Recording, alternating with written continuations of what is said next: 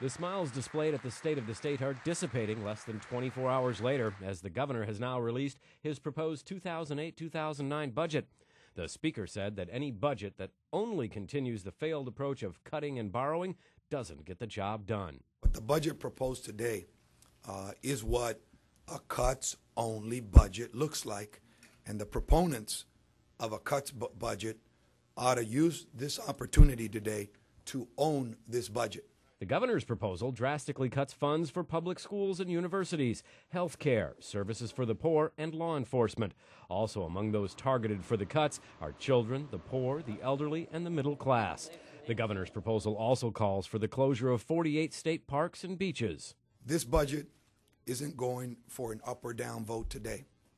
Clearly, if it's passed as it is written, it would cause tremendous, permanent pain to the people of California. Speaker Núñez insists all Californians need to be part of the solution. Our job now is to have a real conversation with the people of this state so that our actions and the final budget reflects the values of the people of California. Even with the governor's proposed permanent cuts, the administration estimates that California's out-year operating deficit will still be close to $3 billion. The Speaker says in this fiscal emergency, everything should be on the bargaining table.